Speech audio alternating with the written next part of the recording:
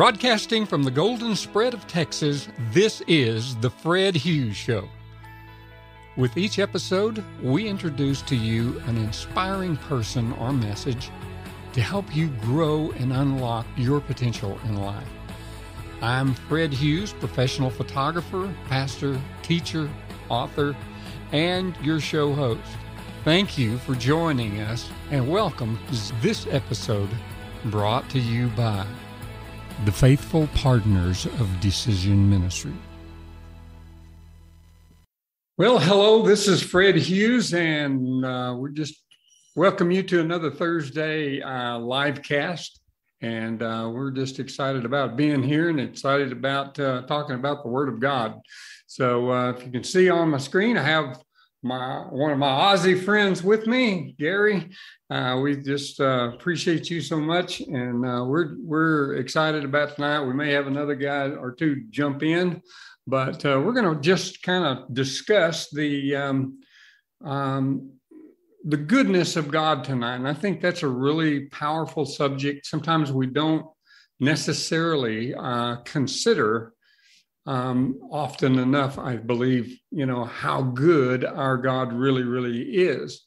And so it's kind of easy to get caught up in times where, we're worried and we allow the frustrations of the current day to kind of override us. But the scripture says, whatever is good, whatever is wholesome, whatever is worthy and worthwhile to think about, think on these things. So we have the ability to think on what we choose to think about. Aren't you glad we have that ability? That's a God-given ability. And so when we choose to think about God and how good he is in our life, it's really just giving him praise. It's really honoring him. It's really fellowshipping with him. And so to me, it's a huge subject area and so we're going to kind of jump in and probably bounce a lot of scriptures off of you tonight, but we're just going to stop it long enough to consider the goodness of God tonight. So I hope you'll join us. We have a ministry line that we always have up during this meeting. It's area code 806-338-2929. That's we have people that speak Spanish or English that can pray with you, minister to you. We have those folks are really well trained, really great ministers of the gospel. So avail yourself of that number. Once again, 806-338-2929. That's an American number. So I've got an Aussie on with me this evening. So if somebody's over and listening to from Australia, well, then that number's not going to work for you. I'd like to have one, an international number. Maybe we'll get that on down the road. Anyway, Garry, it's exciting to have you. And I understand you're back home with your lovely wife. Tell us about who you are and give us some information about how people can connect with you. And you have a great one of these as well. And so I'll let you have opportunity to share your info. Thanks, Fred. Firstly, thank you very much for this opportunity to share the Word of God with the people out there in the third dimension. Sorry, I just had to clear my throat. Yeah, my wife Gloria and I have a ministry here in Australia. It's all via social media. We use Zoom, as Fred does, and another platform called Restream. And we minister out to about half a dozen platforms simultaneously each weekend with Grace, Faith, Christian Discipleship. We use the acronym GFCD. It's GFCD Bible Studies. We have 2 of them every weekend. And we minister to people out there in the third dimension. Good. Well, I'm glad that you're back home with your bride. So that's good. You've been traveling around the country quite a bit. So tell us about some of your exploits. Well, the scene you can see in the behind me here, Fred, is actually it's a photo I took of a sunrise up in, where was it? It was in the very, very north of Western Australia. So that's a sunrise, a winter sunrise up there. It's quite spectacular. Right now I'm down in the southwest, the lower southwest. So the photo behind me, the temperatures were up around the 25 to 30 degrees during the day. Down here in the southwest, because this is such a big state, it's quite cool. And as you can see, I'm rugged up. Being in the southern hemisphere, we're in the tail end of our winter. We're just a few days and we hit the first day of spring, 1st of September.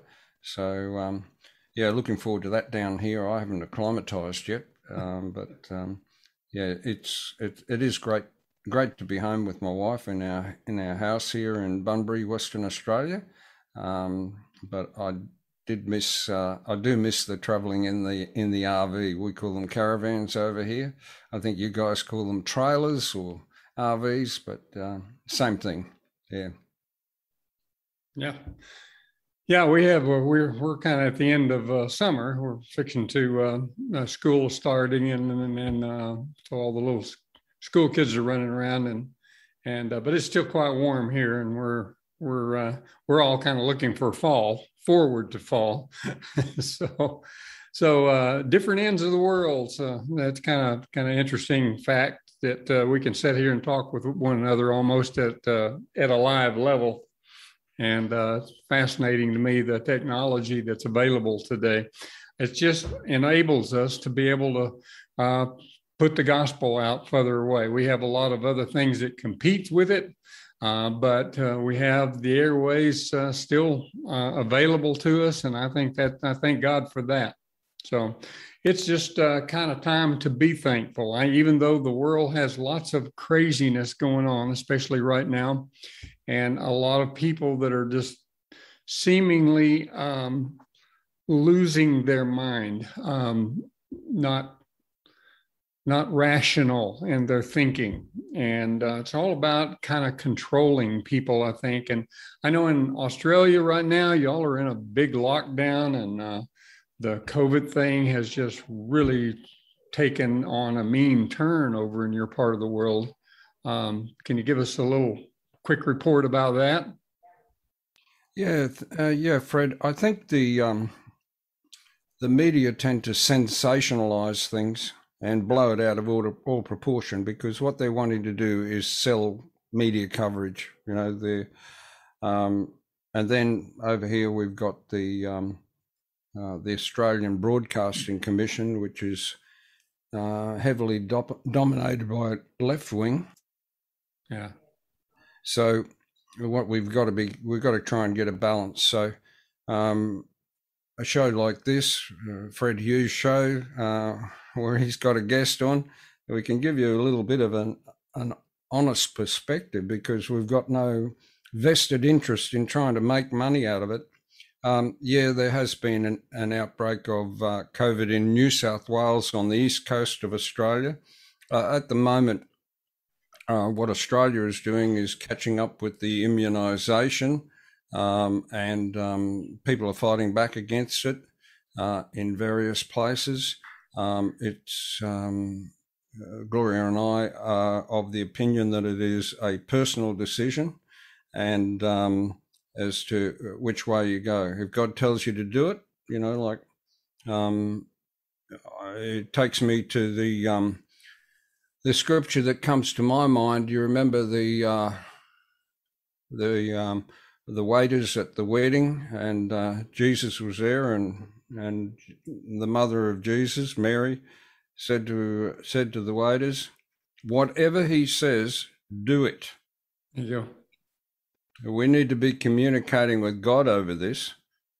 And whatever he says to us, do it. There you go. That's a good way. That's the attitude that Gloria and I have taken. Over here in Western Australia, what they've done is they've absolutely locked down the borders. So we're the opposite to the east coast of Australia. If we didn't have news, we wouldn't even know that there was COVID in the country, you know.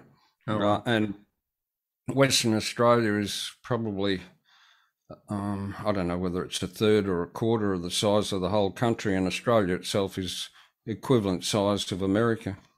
But you know, I'm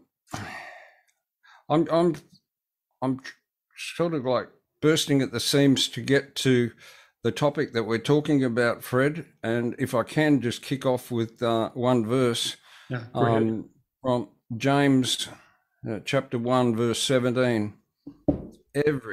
I'll emphasize this word, every good and every perfect gift is from above and comes down from the Father of lights, with whom there is no variableness, neither shadow of turning. And that's another part to be highlighted. God never changes. He only has good and he only has perfect gifts. So whether it's in the spirit or in the natural, if it is good, it's coming from God. Amen. Back over to you, Fred. Yeah, amen to that.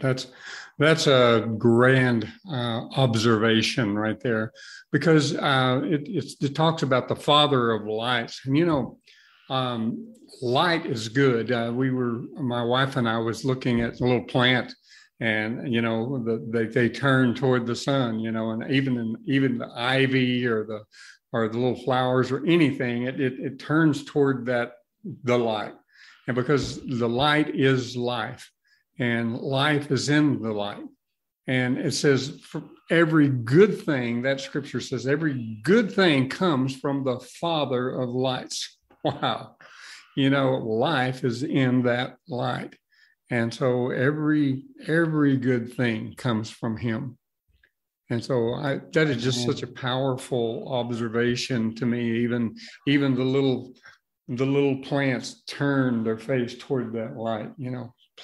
We sing a song or two about, you know, turn your face toward Jesus and emulate those little plants, you know, and to expect to build the expectation of one day seeing and meeting him face to face.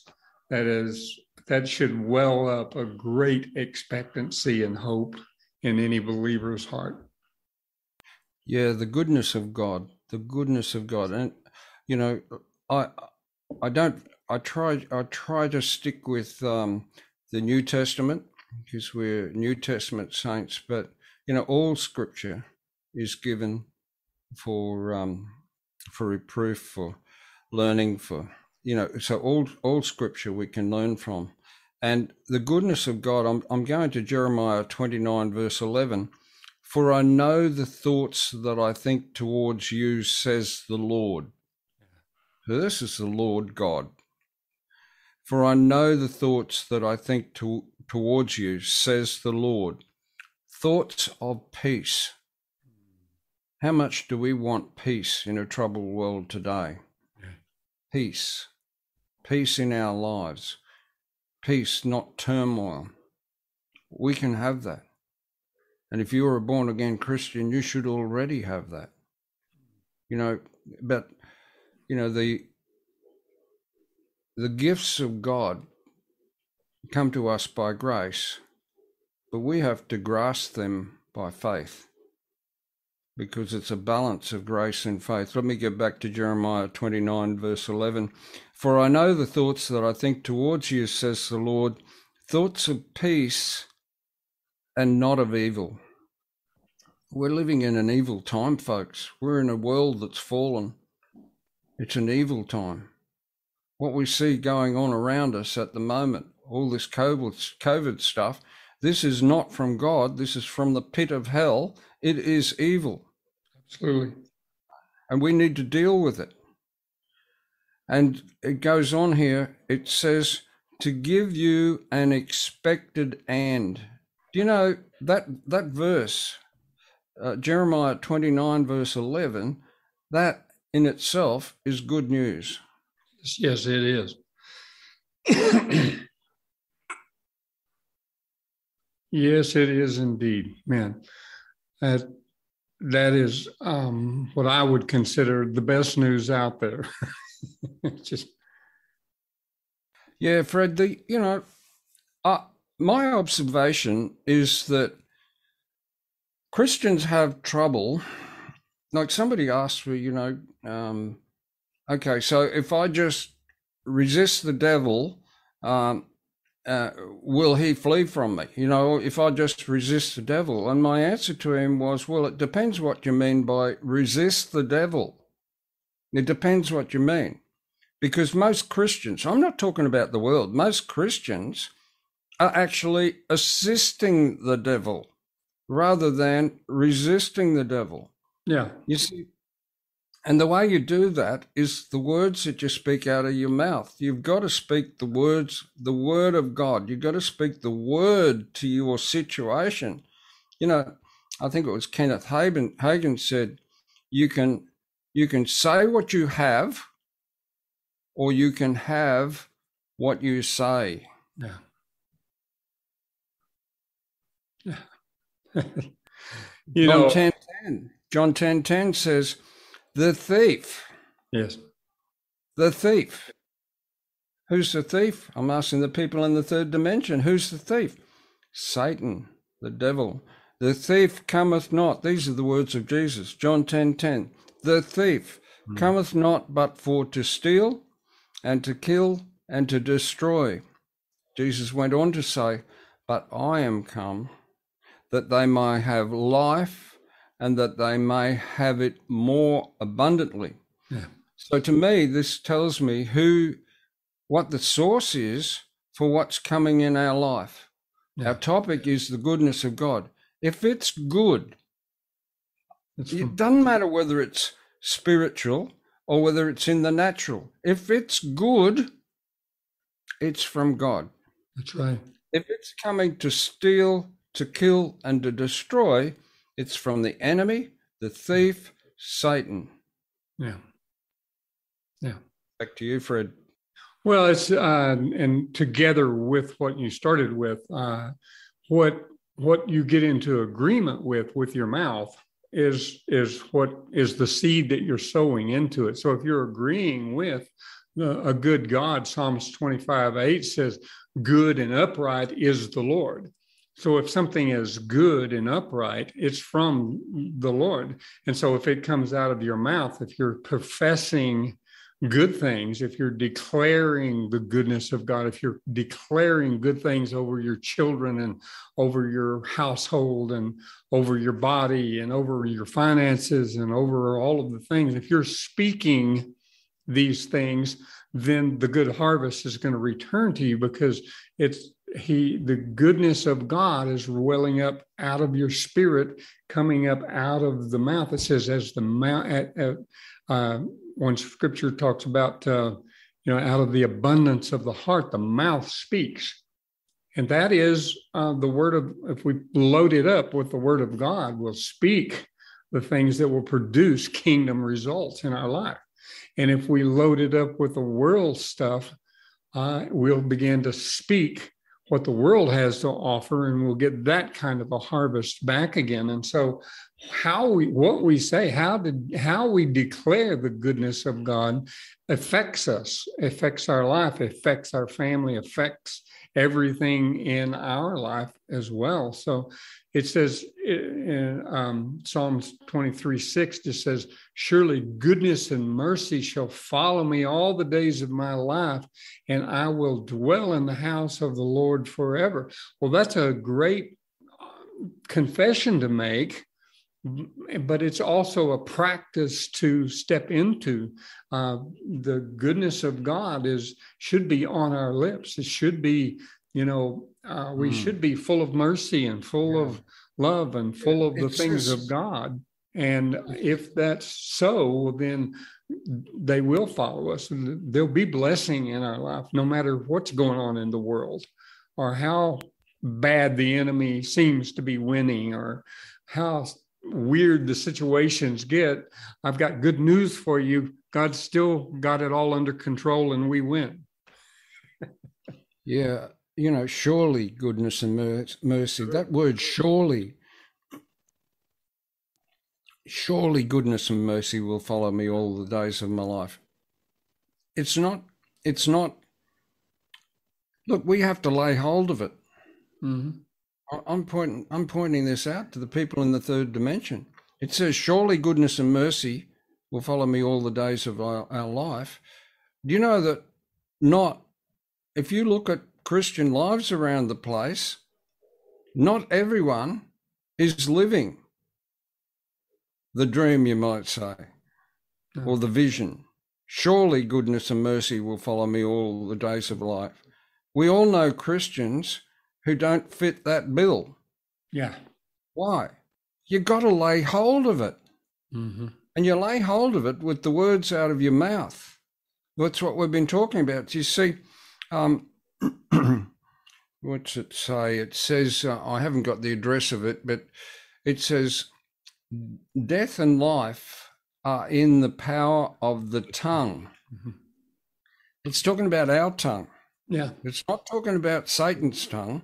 Death and life are in the power of our tongue, and they that love it will eat the fruit of it. Or eat the fruit thereof. Now, what that means is the things that you speak over yourself, it says, the Bible says, submit to God. Will be in submission to his word. What does his word say about you? Who you are in Christ. Have a look at Colossians. Have a look at Ephesians. They're the two Bible books that tells us who we are in Christ. They're both split into two sections. The first half of Ephesians tells you who you are in Christ, and the second half tells you how to walk in that authority. The first half of Colossians tells you the preeminence of God, and the second half tells us again how to walk in that, how to live it out, how to God needs to be preeminent in our life. And Gloria and I have been talking about this, Fred, just recently. We just and don't take this as a negative. We're going, we are the Lord's, regardless of the situation. Life as we knew it 3 years ago, 10 years ago, was almost seems like a fantasy world. Life here on the earth. Life here on the earth is not the same today as it was even 3 years ago. That's true. And,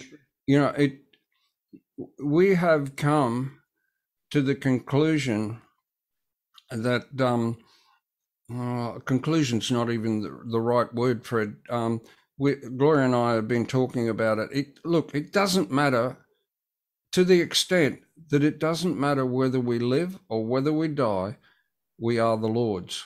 Amen. We were purchased with a price. We are the Lord's. Here's a good God. We can't lose for winning. Absolutely. Can't lose for winning, because we have got that hope. We have got that future. Mm-hmm. We have already laid hold of eternal life here in this world. It's not pie in the sky. It's here right and now. And we're doing, yes, we've got to do the practical things around the house and in our lives just to sustain life here on the earth. Mm-hmm. But everything is just so temporal. You got to get your mind focused, mind focused on the eternal things. It says, the Bible says in Romans 12:2, let me just go there. You want to? I'll just find Romans 12:2. I don't want to misquote it. Well, while you're going there, let me only 1 John 4:17 says, "As He is," talking about Jesus, "so are we in this world." That means right now we have the same Holy Spirit indwelling us and empowering us as He had when He was walking the face of the earth.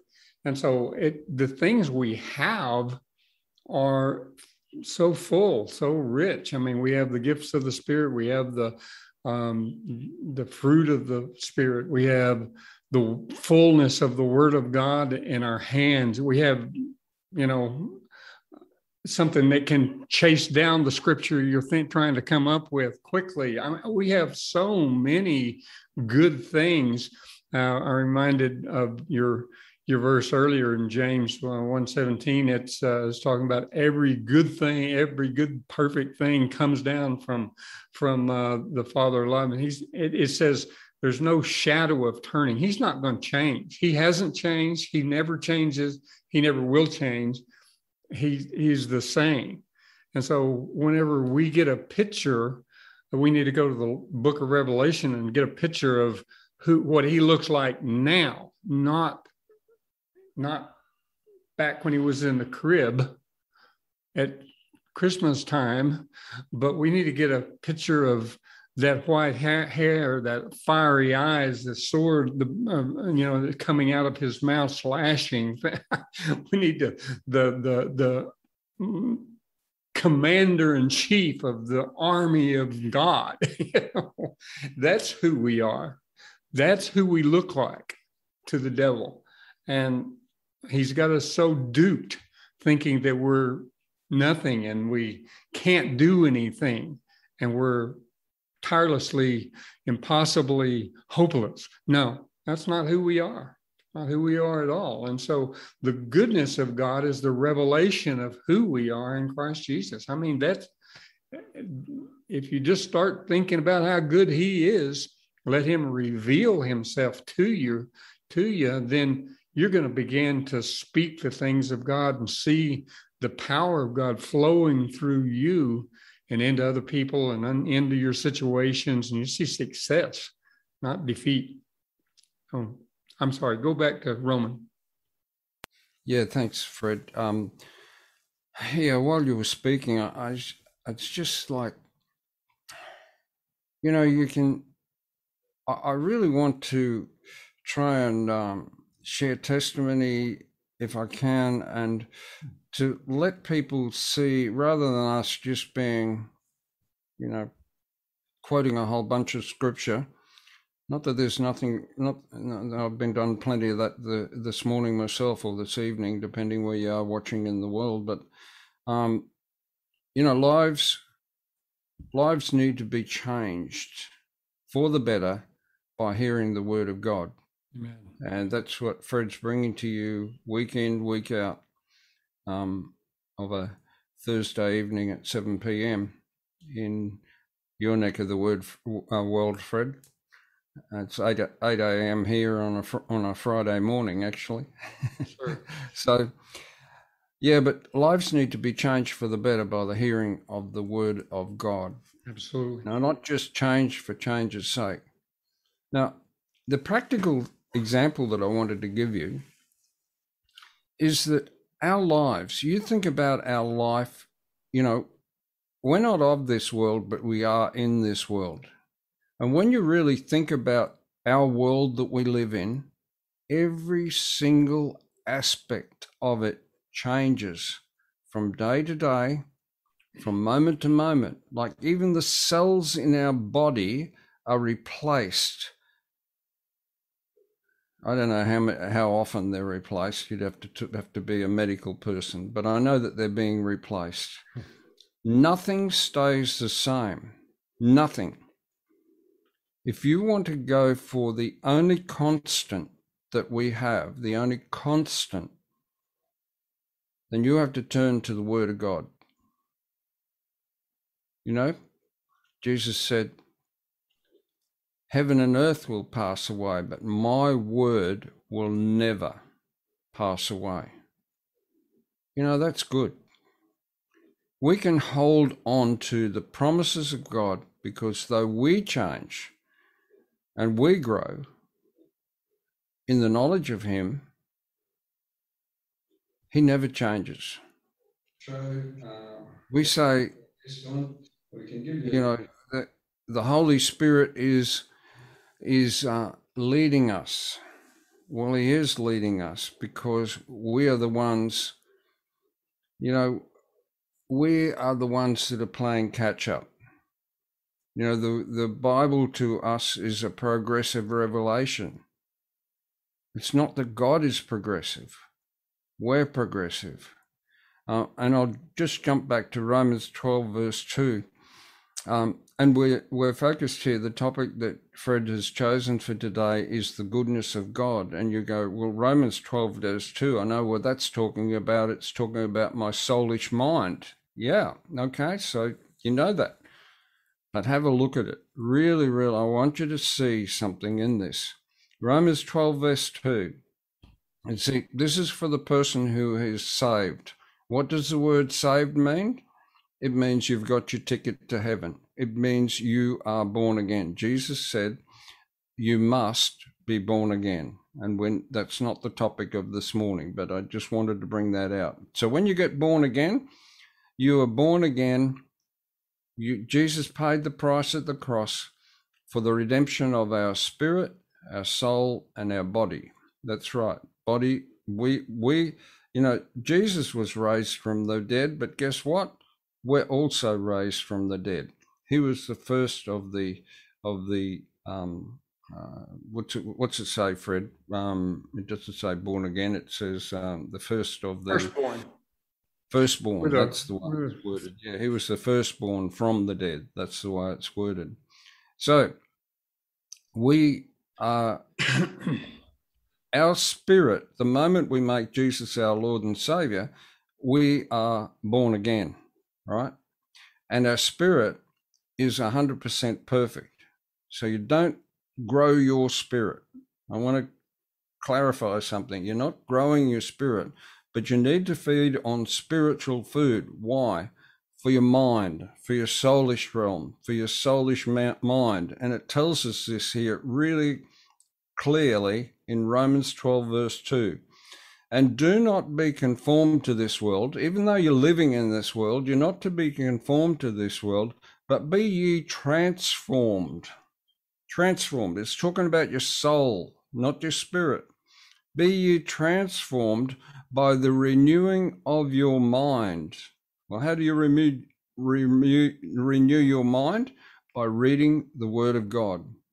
It's effortless change. You'd read it consistently.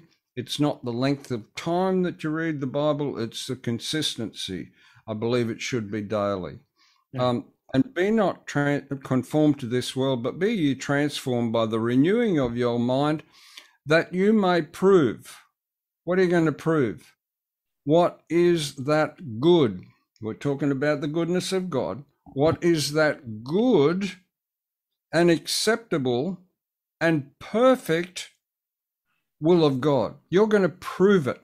How are you going to prove it? You're going to live it out in your life.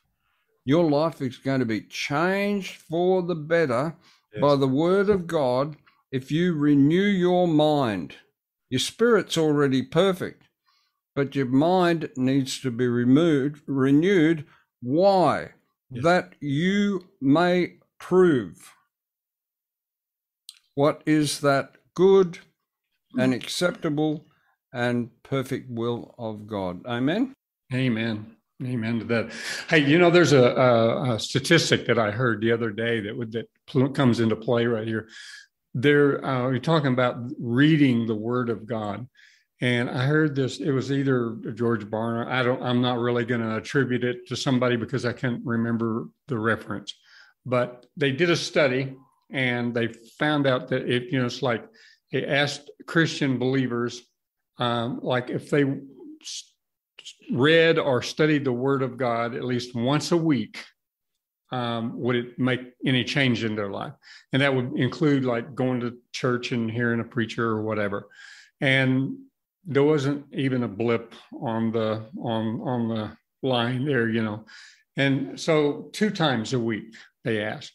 And there was just a little bounce somewhere in there, but not very much. 3 times a week, there really actually was a little bit of a blip.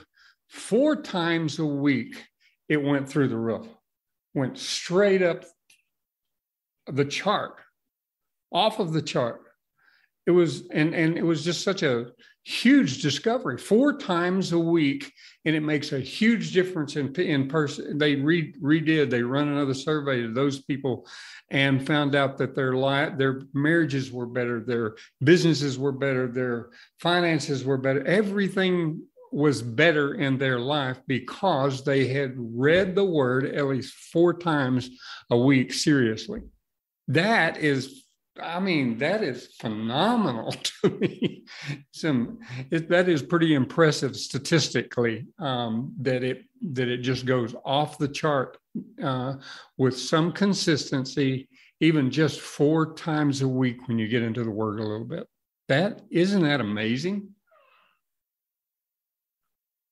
Yeah, it sure is, Fred. I'm looking at 1 John. Where is it? 1:5. Then this is the message which we have heard from him and declare unto you, that God is light, and in him is no darkness at all. God is light. God is light, and God is life. The Bible uses the word light and life interchangeably. Yes. When it refers to God. And, we're talking this morning about the goodness of God. And I just want to reinforce that God never changes, that he is your rock, that steadfast in such uncertain times.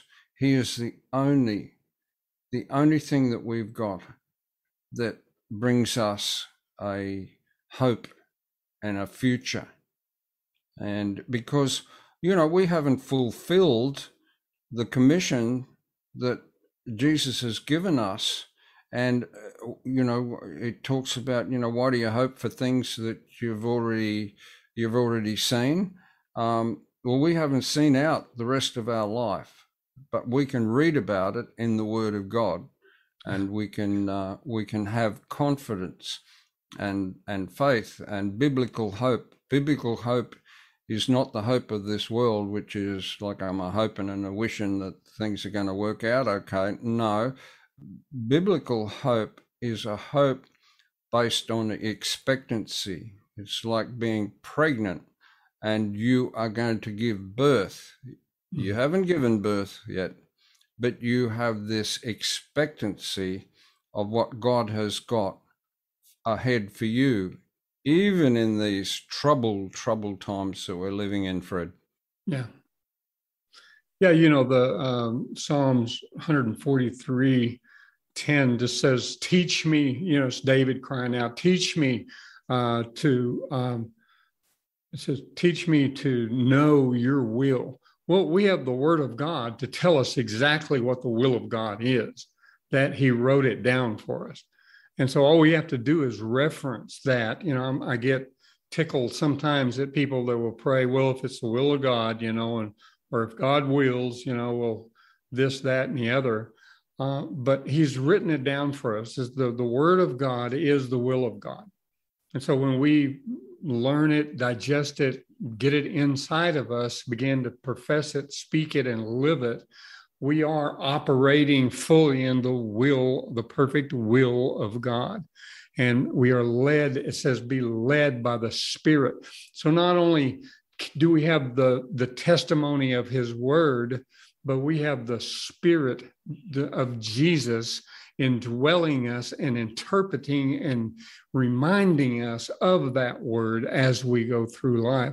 And so the things we have available to us, I just think of the goodness of God, because he has given us all of these things. He has given us his will. He's given us perfect understanding of that will by his Spirit.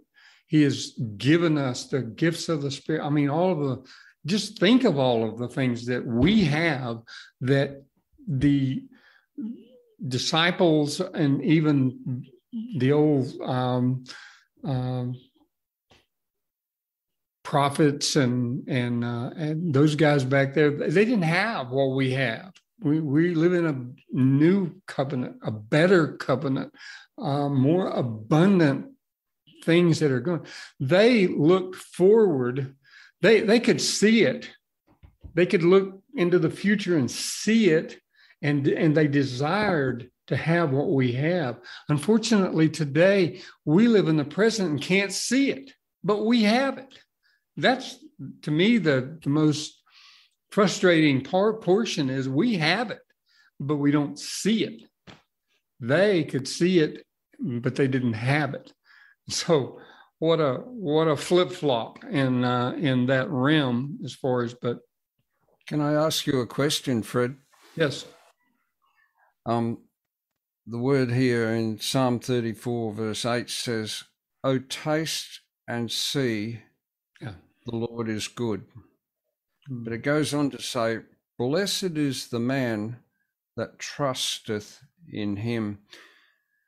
My question for you, Fred, is the people out in the third dimension, how do they taste and see that the Lord is good?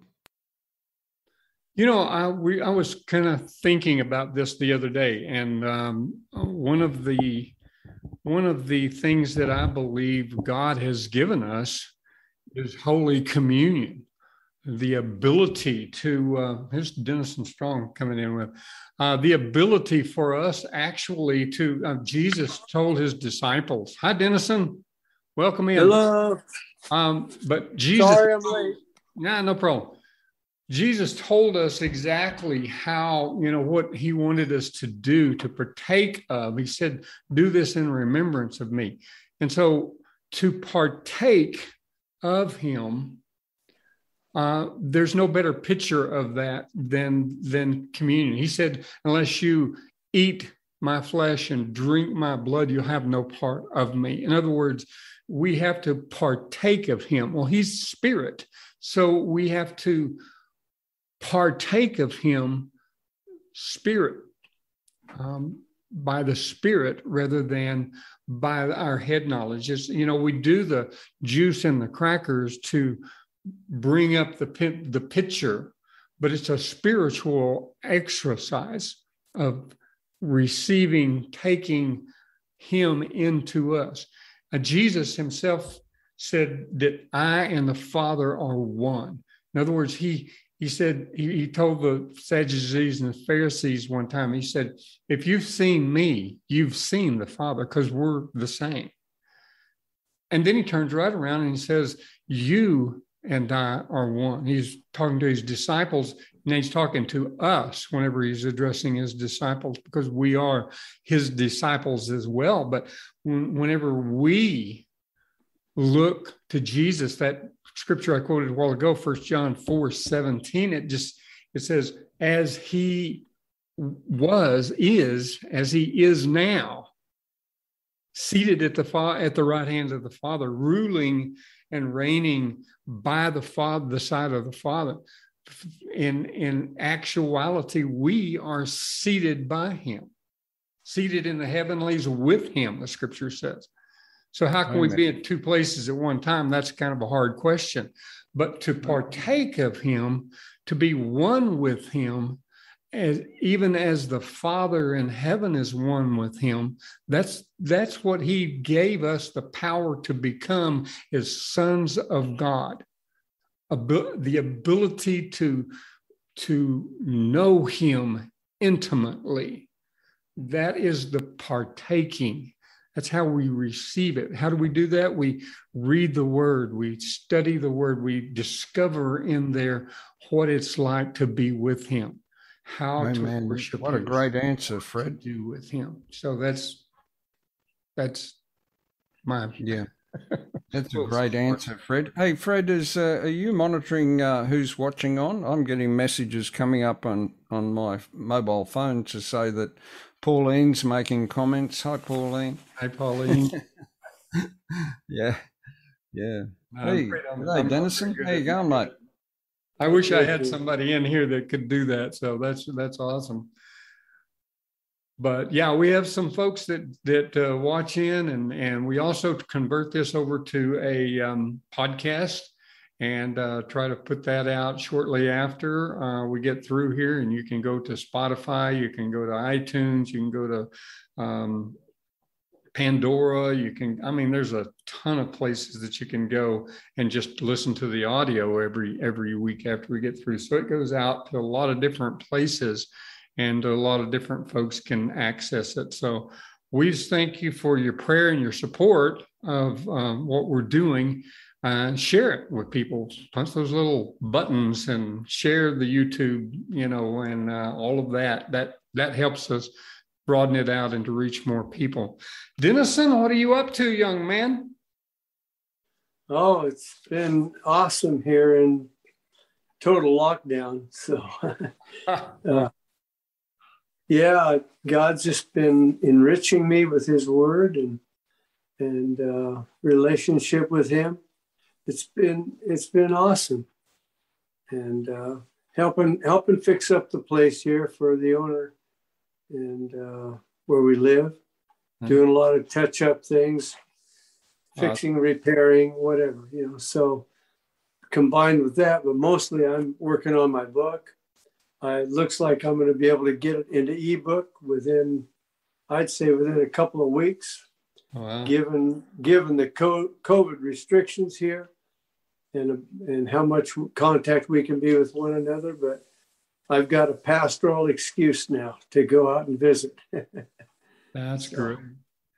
That's pretty cool. We've been talking about the goodness of God, and you've experienced a lot of healing and the miraculous in your life. And give us a few testimonies of just when you've seen God's goodness just revealed in somebody's life. It says the goodness of God leads men to repentance. And healing and miraculous things seem to be kind of the dinner bell to salvation in a lot of instances. So share some of some things that you've seen along that line.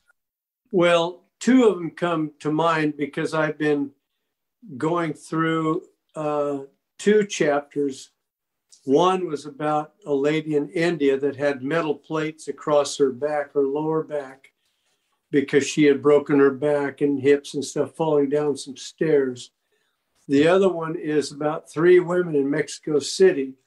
This was back in the 80s, but I remember it very well in the big auditorium that I was preaching in. They all had an issue with blood, and God had impressed upon my heart and insisted that I teach on the woman with an issue of blood, which is recorded in all 3 Gospels, but it's got some great lessons on faith. She heard about Jesus. She thought in her mind about touching the hem of his garment, and then she acted on that. She approached him, though she was hiding from the officials and the crowd that was around him, because she was unclean in their law, in the Old Testament law, and couldn't be in public. But she said, if I can just touch the hem of his garment, I will be healed. She touched the hem of his garment, and virtue in one translation and strength in another flowed out of Jesus. And he recognized it. He knew it. He looked around. He said, who touched me? And then she saw that she was found out, and she told him what had happened. And he said, there's 3 things there. He says are really distinguishing in this particular case. He never called anybody else this. He said, daughter, meaning she was a daughter of God, Abraham, and his sister. And he said, daughter, or, offspring. It's a very intimate term, the way he uses it there, though. He says, daughter, your faith has made you well, not mine. Wasn't me that healed you. It was your faith that healed you. Go in peace. And it's just such a beautiful story. Her life was radically changed. She'd had this condition for 12 years, was unable to go to the temple and worship, was unable to go into public places, and she was isolated like us. So the other 3 were related to this miracle. And there's 3 women in that Mexican church, not church, it was a revival that I was preaching in.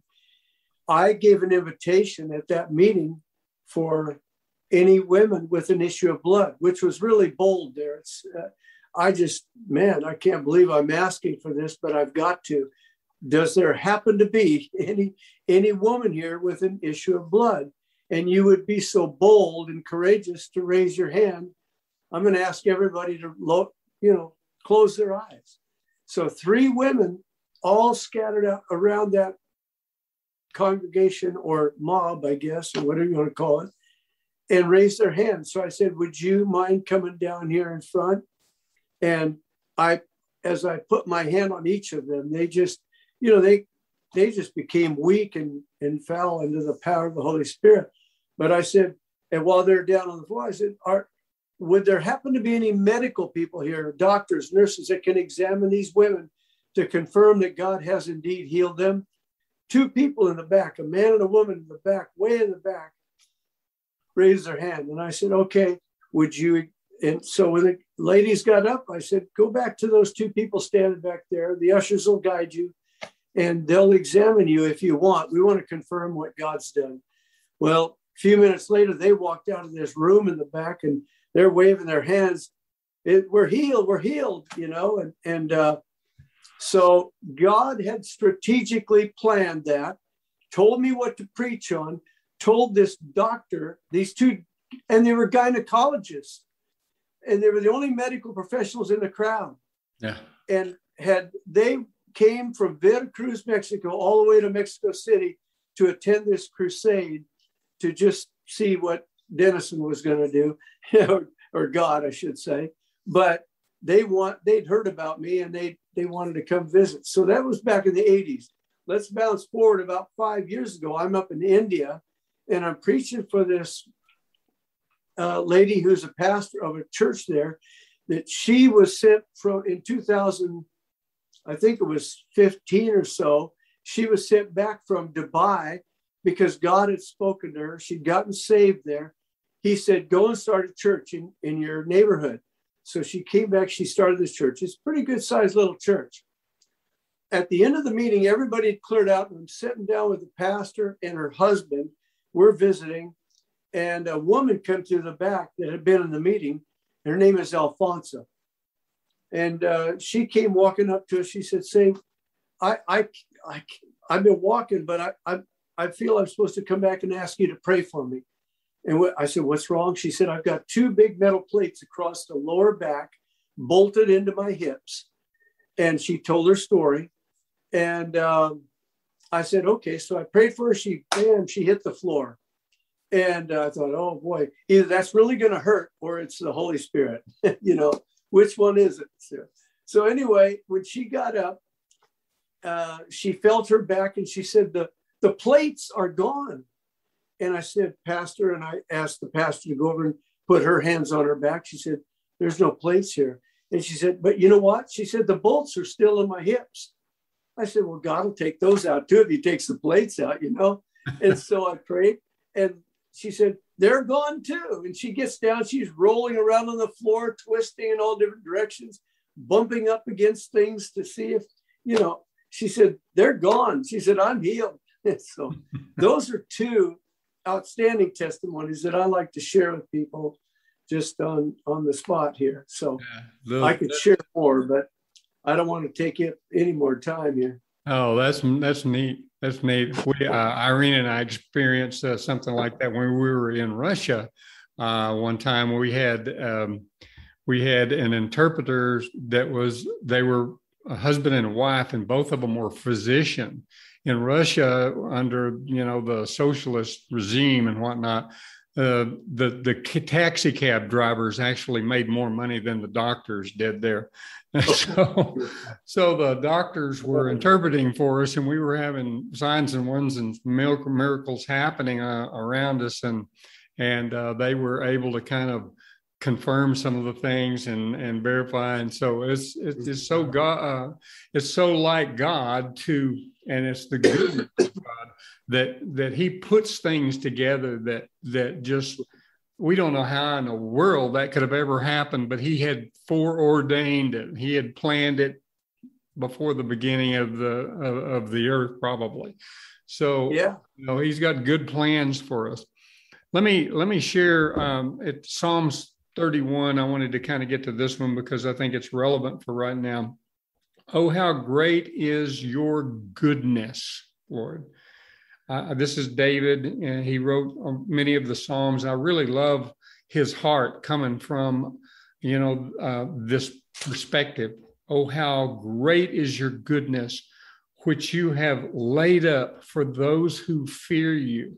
You know, if you don't fear God, if you don't have a respect for him, for his word, for the things of God, he's not going to have much to do with you and you, nor you with him.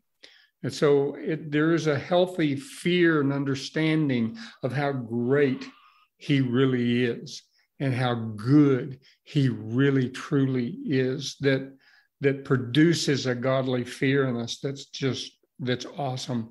It says, which you have prepared for those who trust in you in the presence of the sons of men.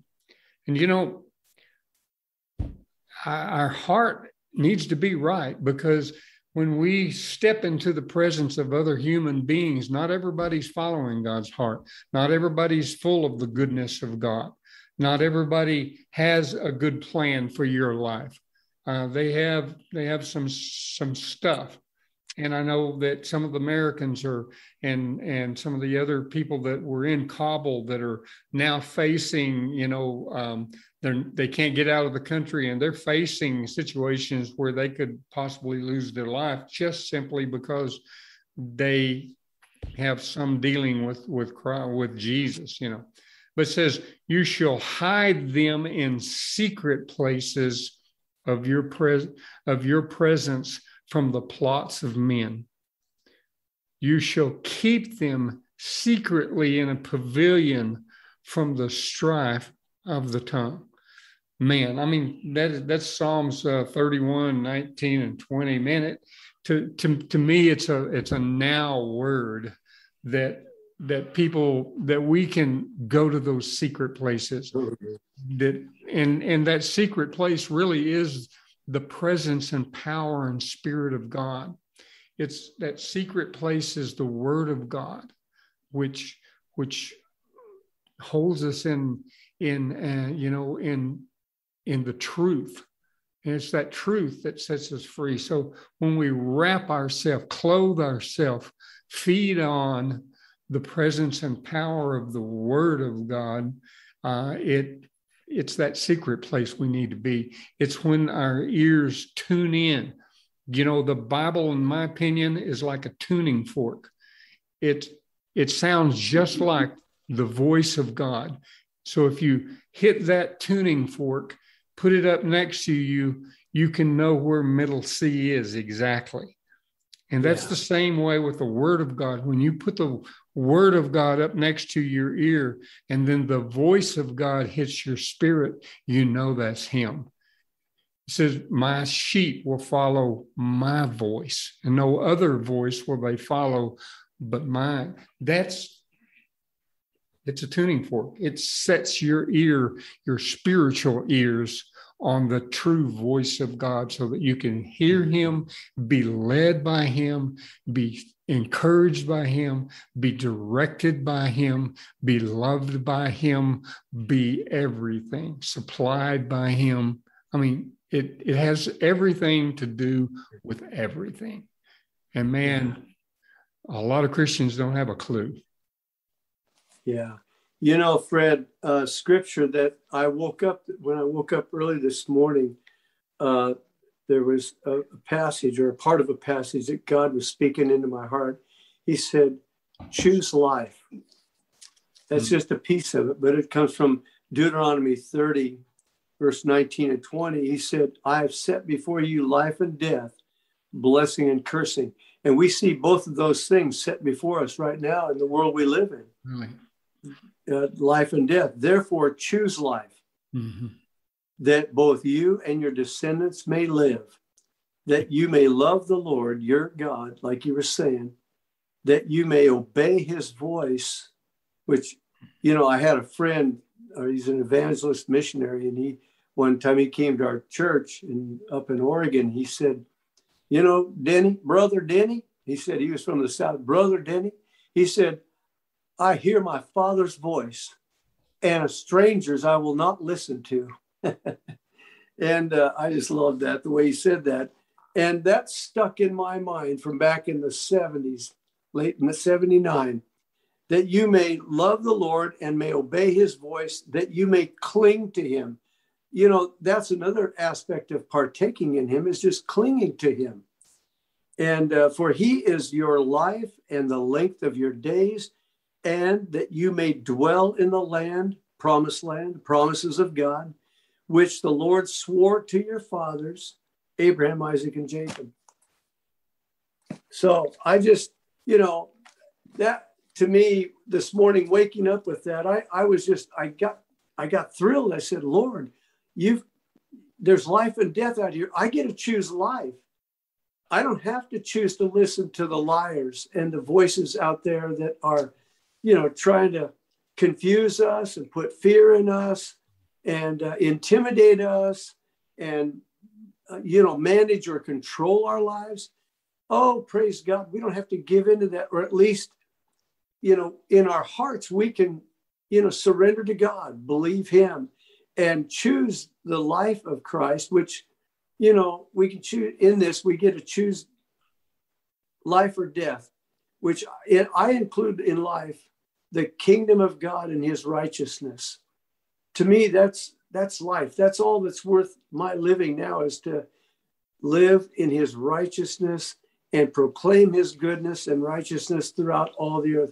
Wherever the Lord opens the doors, I will go boldly. Yeah. So, yeah. Amen. Amen. Brother Garry, a choice every day. Yeah, we do. We indeed do. Brother Garry, I was just reflecting on what you were talking about from Romans a while ago, and the goodness of God manifests in our life so many ways. So often we are a little dull and we miss a lot of those things that kind of fly by us, but they're real blessing. I had the scripture a while ago about, every promise of God is yes and amen. Just the goodness of God is just impacted in his blessings. Can you shed a little light on that for us?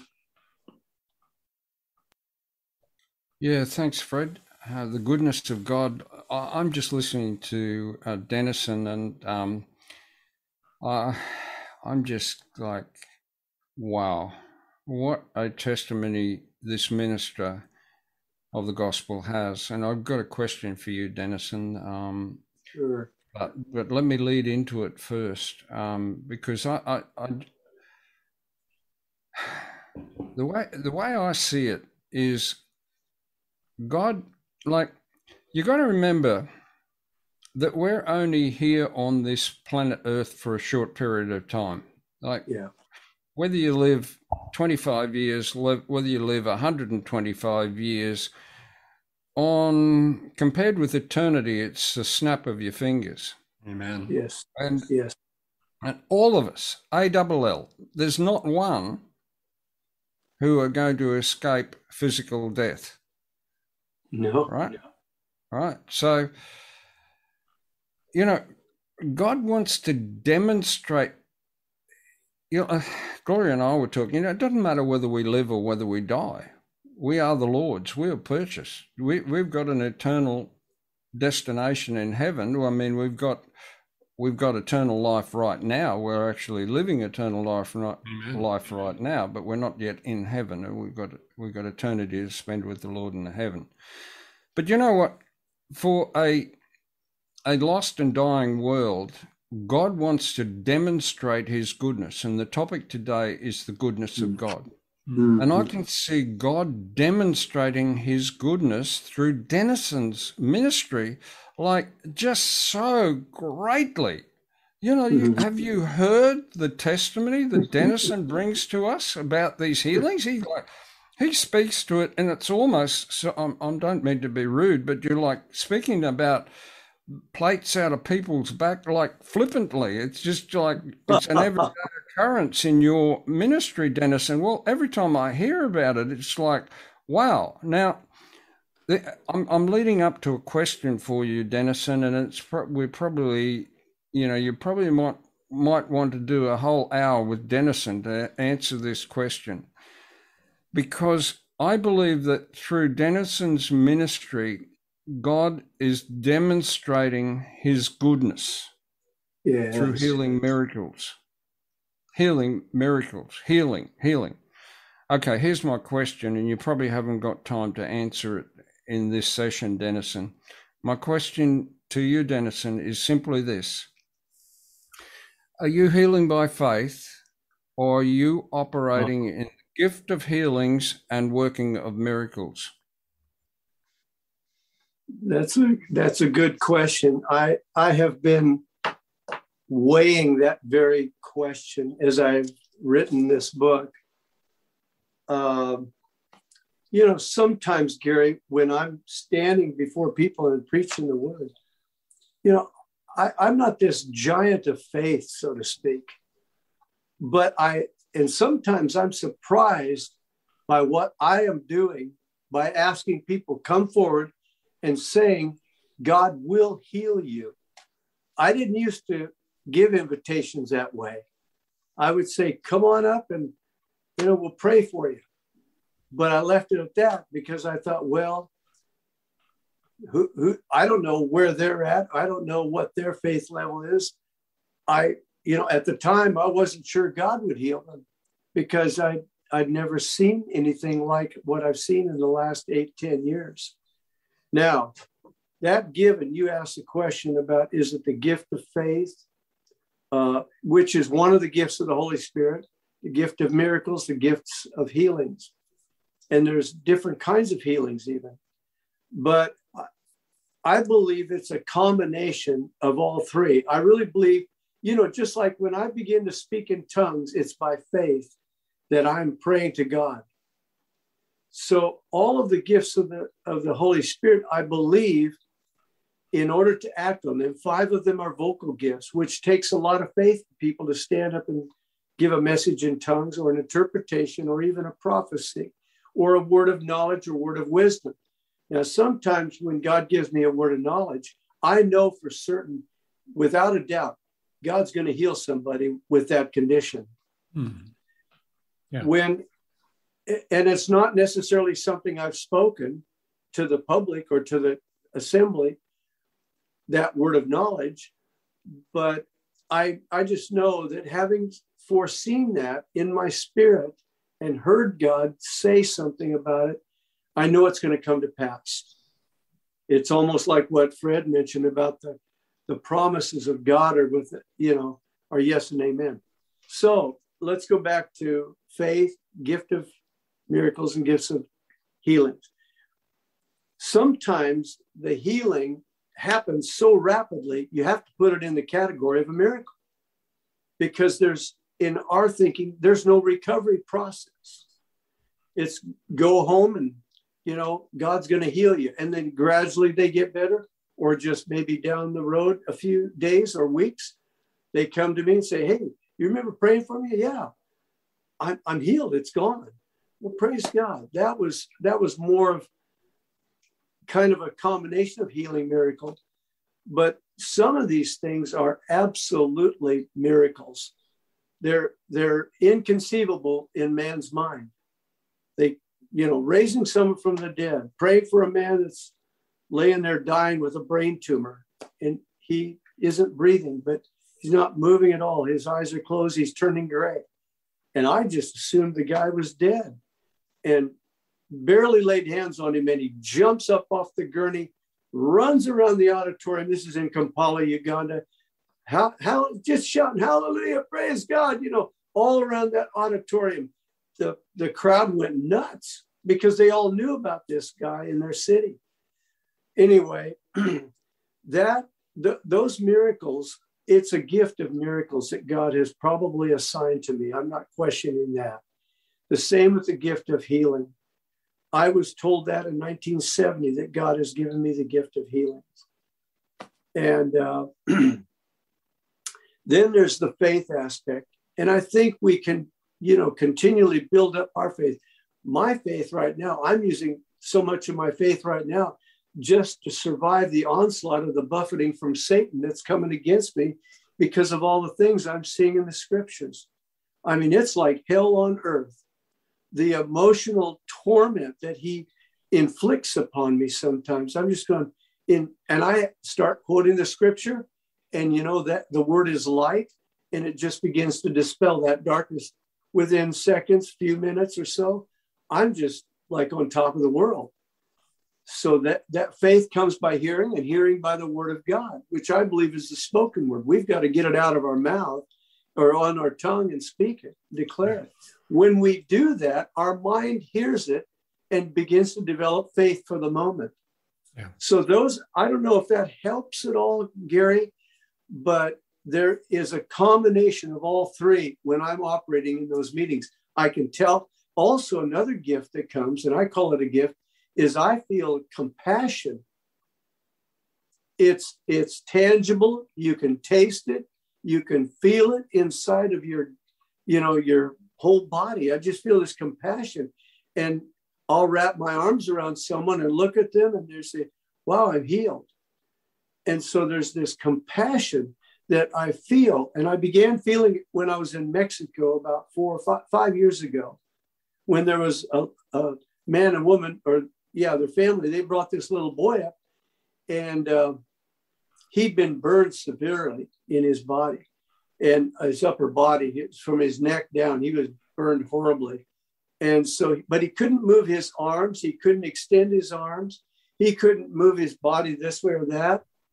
And I just laid hands on him, and I said, okay, Lord, make his body like it was before the burns. Now, this is an interesting one. God didn't take the burn scars away, but God liberated his body and made those scars as flexible as regular skin. I mean, it was just an immediate miracle. And he ran out to play soccer with the boys out in the front of the church. So that was compassion and faith and the gift of miracles combination. I think God can work in a combination. I believe he does. I've seen it. I see it all the time. Or not recently here in Australia. Australians are kind of an interesting lot. And I don't want to condemn them or anything, but there is a resistance to the supernatural and what Smith Wigglesworth prophesied about this land. There seems to be something that's stopping it. I'm on a long fast right now. And I'm asking God, show me what to do here, or if I'm supposed to go back to the States and resume my ministry there at this very moment. I've talked to Fred about this, but I feel that, and I've had a lot of Australians in church tell me that, yes, you're right. There is a resistance. There is something there's something, a barrier or something. So Fred. There's a resistance to, the gospel getting out and the miraculous happening anywhere you go. It really doesn't matter. But God never changes. He's exactly the same anywhere and everywhere. Yeah. We build up in our minds these can'ts or don'ts or won'ts or whatever. But that's the reason why I think that we started out talking about the goodness of God. And whenever you look at the goodness of God, God gives good gifts to his children. If you being evil know how to give good gifts to your children, how much more does the Heavenly Father know how to give you, his children, good gifts? So for me, to kind of answer, put my little 2 cents worth in on what Garry was asking, is God is love.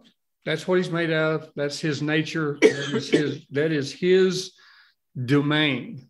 And so whenever you look at the goodness of God, it is because he is good. And you start reading in your scriptures.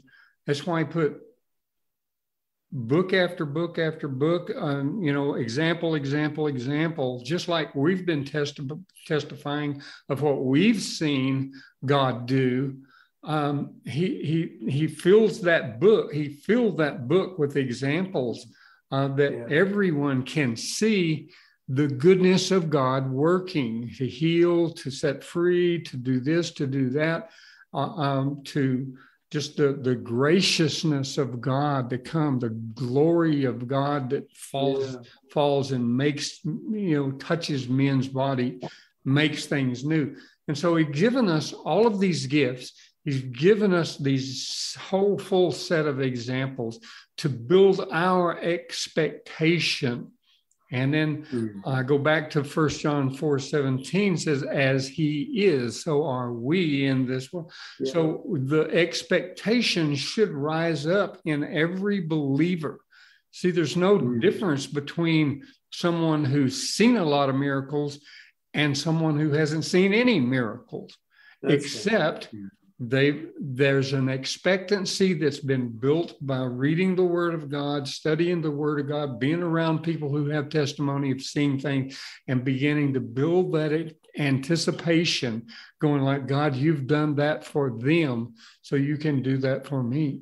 You've allowed them to lay, you've given us scriptures like believers lay hands on the sick and they shall recover. Yeah. That applies to every believer.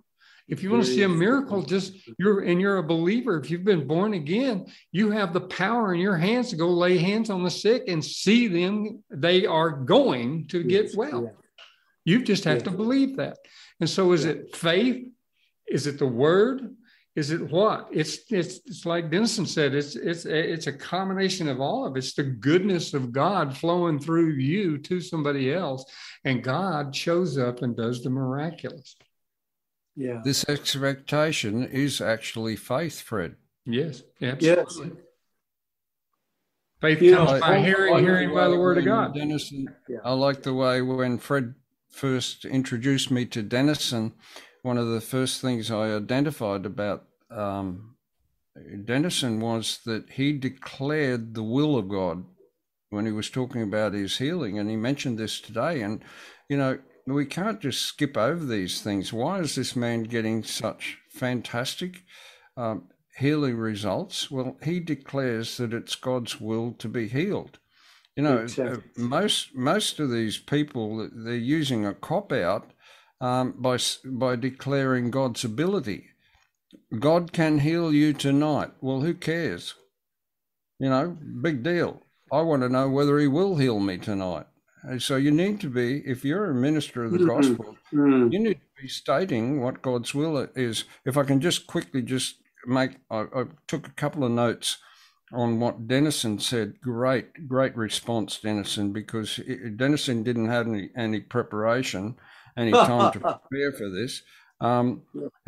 Dennison said, I didn't know where their faith was. Let me point out to you, Jesus didn't know where their faith was. Jesus, Dennison talked about the woman with the issue of blood. Jesus was in the same situation. He wasn't operating in his divinity. Everything that he did had to be duplicatable by us, right? Yeah. So Jesus is looking for the point of contact. The centurion, his point of contact was only say the word, right? The woman with the issue of the blood, her point of contact was, if only I can touch the hem of his garment. You think about it. She actually did it. That's when she got healed, right? Yeah. You can look at every single one of them. So what was Jesus doing? He was looking for, I call it a point of contact. He was looking for a statement of faith, something out of their mouth that he can grab hold of. And probably the poorest one was the man that said, Lord, I believe, help my unbelief. Well, he ignored the second part of that statement. Jesus, the guy had given him enough to operate by saying, Lord, I believe. He had told him only believe. Anyway, I could keep on going on and on and on with this, but I just find Dennison's ministry it's totally different to mine. I don't have a healing ministry. Man, when I listen to this guy, I just glean. I mean, yes, I've seen healing miracles. I can testify of that at my hand. Jesus is the healer, but through my hands, and it's just such a humbling experience to see somebody healed. In this case, I can tell you about a guy, an American Marine who had diabetes, and I laid hands on his ankles, which were green with not gangrene. What do you call it? Diabetes? They were dead, and yeah, he received healing, and he's powering on today and is still walking in divine. Praise God. Praise God. You there? Yeah. Believers.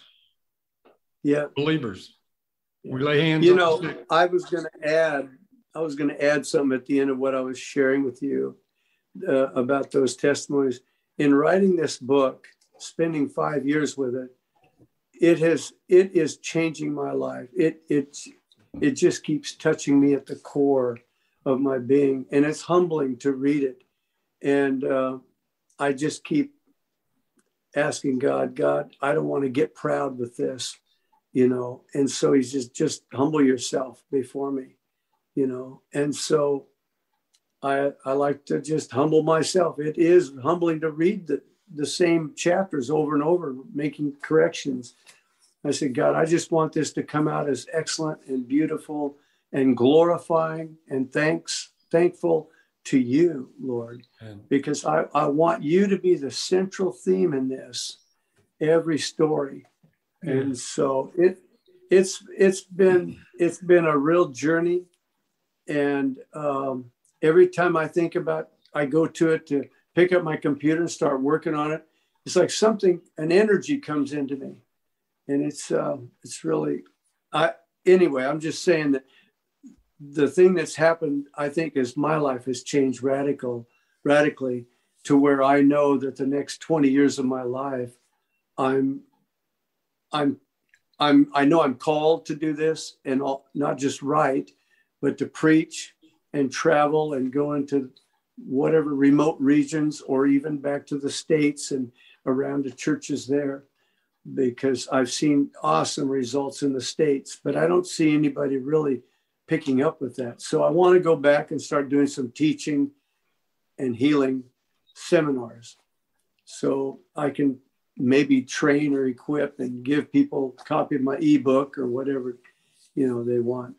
But it's been a lovely journey. I mean, I'm sitting here sometimes and I just start laughing. Other times I weep with joy and gladness and gratitude for the changed life that it produces in people. So many lives change. And I don't know how that's being multiplied out into the formula that God gives us, you know, sow a seed and it will multiply, grow up and multiply and bear fruit. So I'll leave that as it is. Yeah. It's good though. Thank you for letting me share with you guys. I mean, I really appreciate it. I'm sitting in my office. I hardly ever get out of this room. We go outside, you know, you got to put a mask on. It's crazy. So anyway, pretty crazy. I don't care. I don't care. Go for a walk with Jesus, you know. There you go. There you go. You know, it doesn't matter what kind of situations we find ourselves in. If we begin to put our mind, it says, you know, focus upon the goodness of God.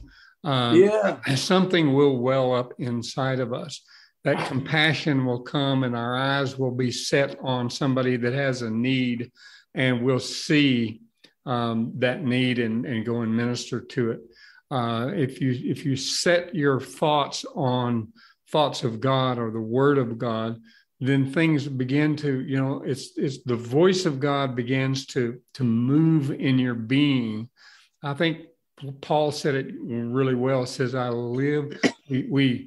we live and move and have our being through him, through Christ. And that's a powerful thought to become the hands, the feet, and utilize the mind of Christ and live not our lives, but his life in these bodies that we have. That is an ultimate purpose, I think, to allow him to do the same ministry that he would do if he was here physically, like he was when he was here physically, but do it through us.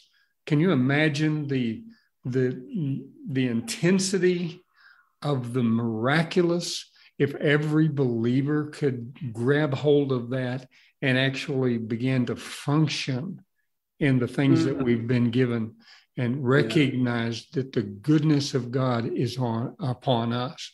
Wow. Yeah. We are living. I was reminded of a place in the scriptures. You're talking about the goodness of God, Fred, in Psalm 145, verse 6 and 7, 8 and 9.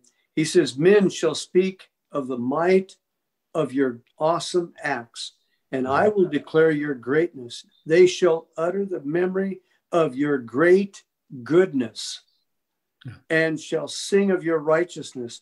The Lord is gracious and full of compassion, slow to anger, great in mercy.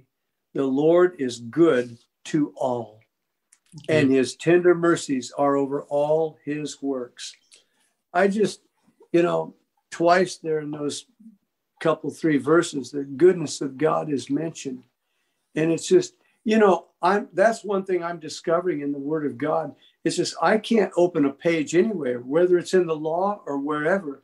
And it reminds me of the goodness of God, because if I look at the law, I don't get discouraged anymore. I don't feel like it's futile anymore, because Jesus fulfilled the law for me in my place and gave me the righteousness of God in himself. That's another reason we need to partake of him, is we're partaking of his righteousness.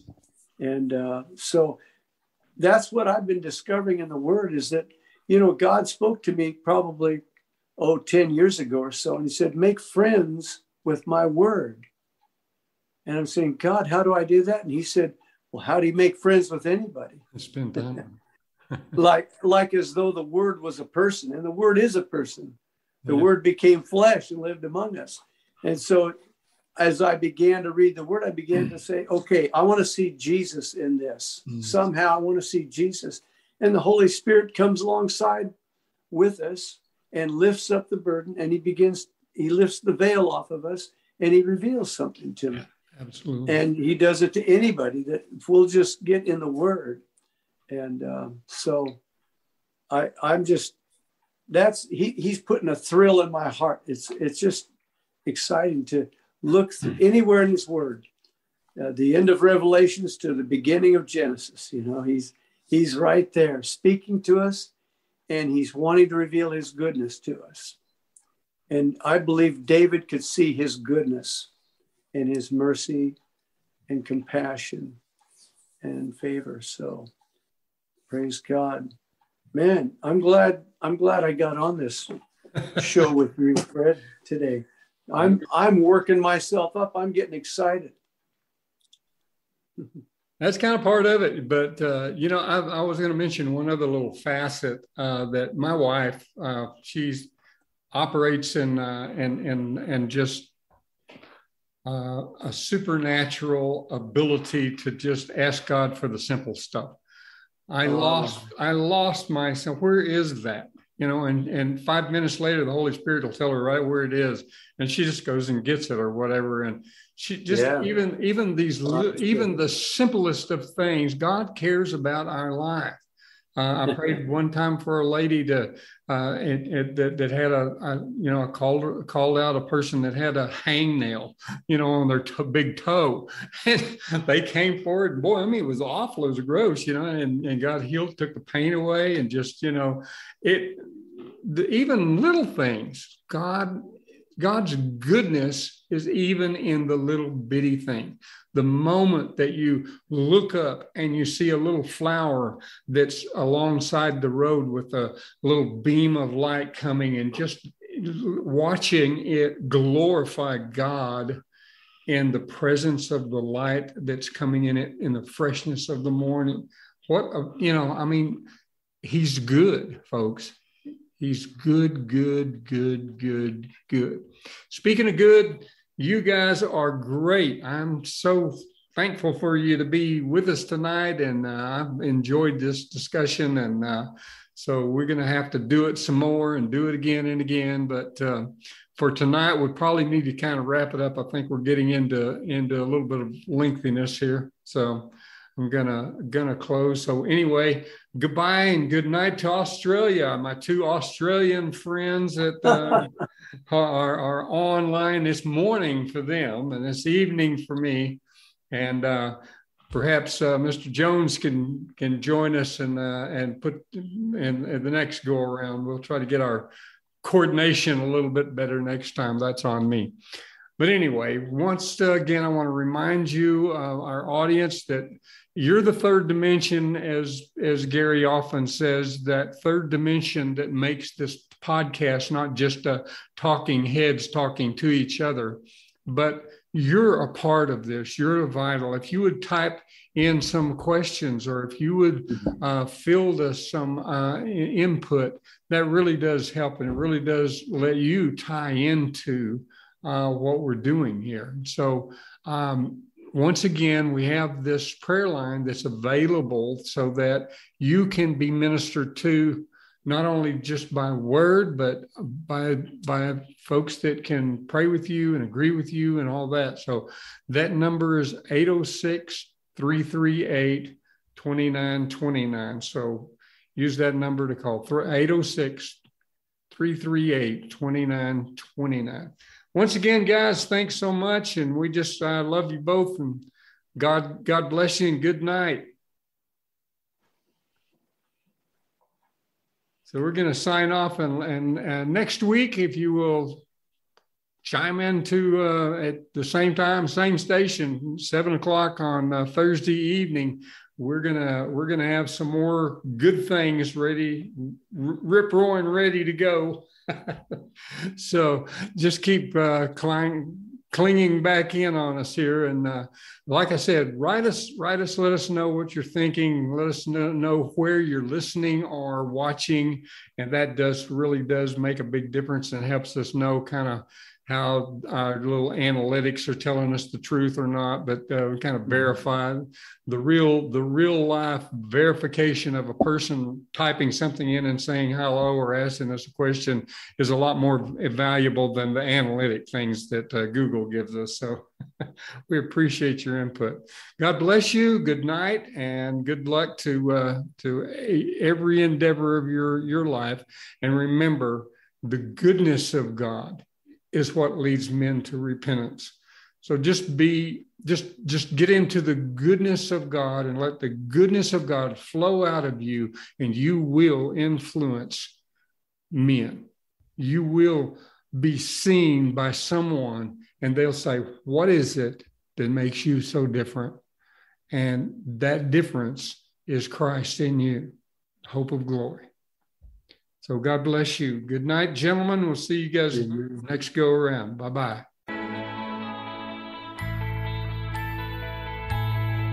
If you enjoyed the show today, be sure and get the download and the show notes that we have available for you. If you agree that this is the place to be, invite your friends. Use those little buttons to connect us to your Facebook friends and others.